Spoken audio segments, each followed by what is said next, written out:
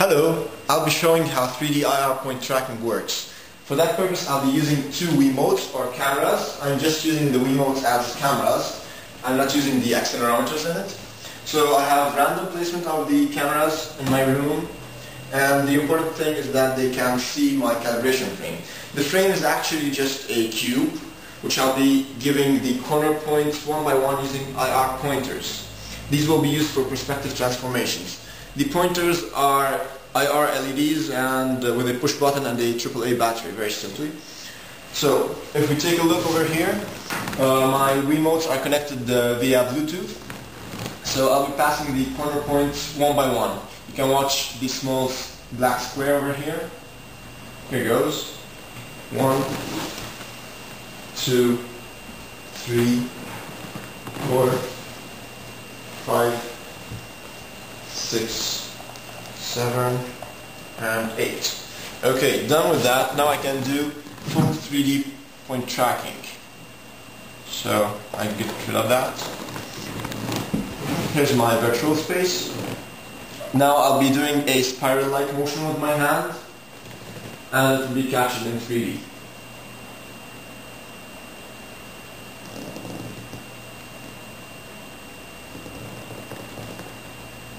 Okay, more or less.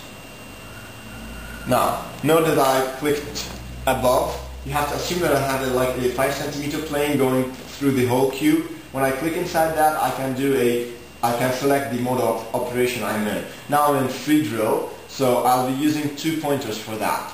The distance between the 2 pointers will be defining the mode of operation. So, see, I'm in free drill, zoom mode, draw box, draw sphere, draw select objects, and clear all. For now, I'll go for a zoom. And, okay, here it is. Here's what I just drew. The glitch over here may be due to the frame, the wooden frame, which I could remove at this point, but I'll keep just to illustrate the purpose. Okay, so now I need to clear everything. I'll just do a clear all.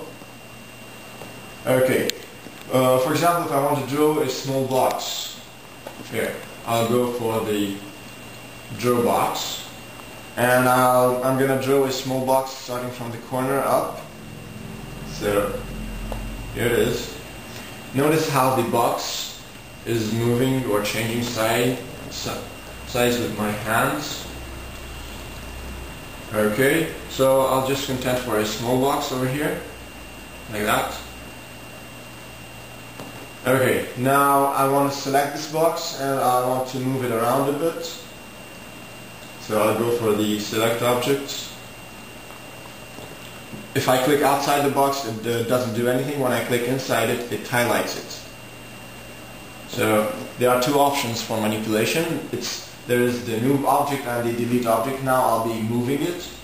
So I'll select the move object. Okay.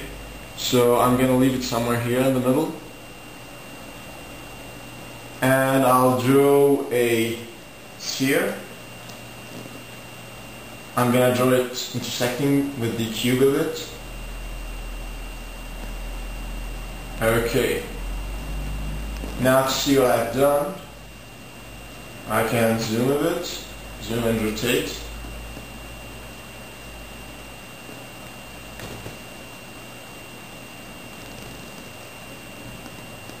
Okay. And if I want to move my sphere, for example, I can just select it or select this, the cube. I'll go for the sphere now and I'll move it a bit.